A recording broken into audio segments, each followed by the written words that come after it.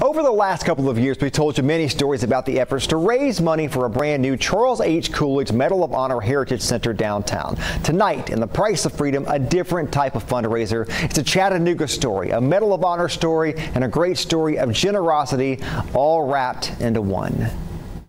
Brad Quillen is an historian and author from Georgia. He's written 15 books. He has now donated the rights and all the money made from 2 recent books to the Medal of Honor Heritage Center here in Chattanooga. Well, I've spent 32 years researching American Civil War. I fell in love with it when my first visit to Chickamauga battlefield. Brad says his love for military history started at home. I love my father very much. He was a World War II vet, combat wounded, but he never talked about his story. His father passed away in 1984. After his father's death, Brad found medals, a Purple Heart, and much more. He went on a mission to find his father's story. He did some research and sent out 41 letters to men he thought may have served with his father. He got several back with no information. Then the letter of a lifetime. Louis Dominguez was my dad's platoon sergeant.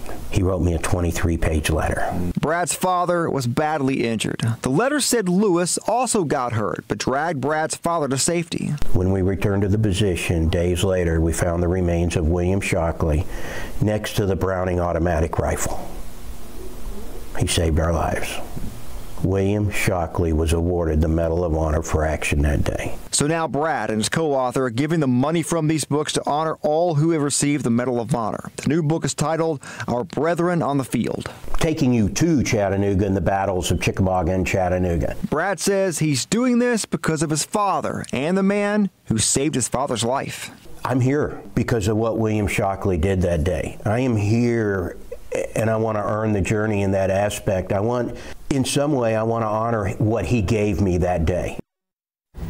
Brad Quillen wrote this book with his co-author Dick Ransom. We have a link with where you can find the book and this story in the Price of Freedom section of our website, NewsChannel9.com.